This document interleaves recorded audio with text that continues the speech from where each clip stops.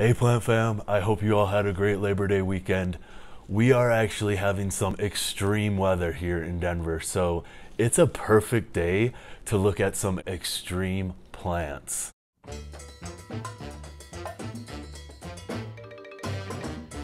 I decided to show this plant first on the list because it does have some potential medical properties. Kindia Gangan is a member of the coffee family, and it was discovered on sandstone cliffs in West Africa. It does have potential anti-cancer properties that are being studied from extracts, so we could very well be hearing from this plant again. 2019 saw 8 new species of spiderwort being discovered, and I chose to showcase this one, Palisota Alboanthera, because of the beautiful purple flowers on this thing. Unbelievable.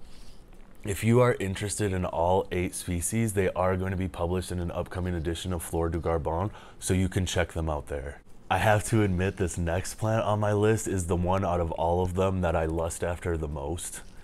And out of all the plants, it is the one that's most likely to go from being extremely rare to widely grown and propagated throughout the world.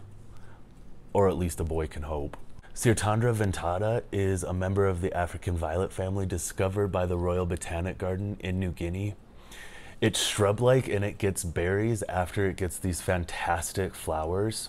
And the cool thing is, they didn't know what the flowers were going to look like until after they cultivated and propagated these clippings from the wild, and they discovered these amazing candy striped flowers. Now that's my kind of surprise party. Coleus are known for their leaves, but this Coleus gives you flower. Coleus Ferricola was discovered during impact studies for an iron ore mine in Guinea, and it is aptly named the iron ore Coleus. This is also listed as a vulnerable plant because of the development in the area. So we very well may see this become even more endangered or go extinct in the years to come. Sadly, it isn't uncommon for plants to be discovered in this manner, which brings me to my next plant. This is a member of the Orchids of the Falls family.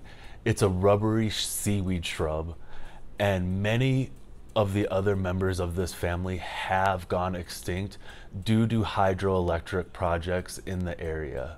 Let's move on to plants that bite back. The next on my list is Nepenthes Biak. This obviously is a carnivorous plant, and there are over 150 different species of pitcher plant in the world. This is said to only grow on the Indonesian coast of New Guinea, and has recently been added to its own species list. It was lumped together with some other varieties, but they have found it to be its own species of pitcher plant.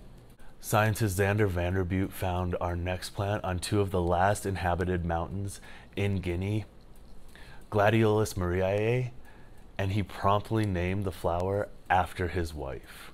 I want a plant named after me. Probably be poison ivy. Number 8 on my list is another member of the coffee family. This was discovered by Charlotte Taylor, who also discovered 22 other new species in the family in 2019 alone. Charlotte is one of the most prolific female taxonomists of all time. She's actually in the top 10, and she has discovered 442 other species of plants on top of what she did in 2019. So number 8 on the list is more about Charlotte than the plant, but she rocks. If you're interested in any more information on these plants on my list, I do have references, credits, and links below for all of the plants. And finally, our last plant, an unbelievable plant from Thailand. I'm not even going to try to pronounce the name of this one. It does translate to mysterious owl's eyes. Come on.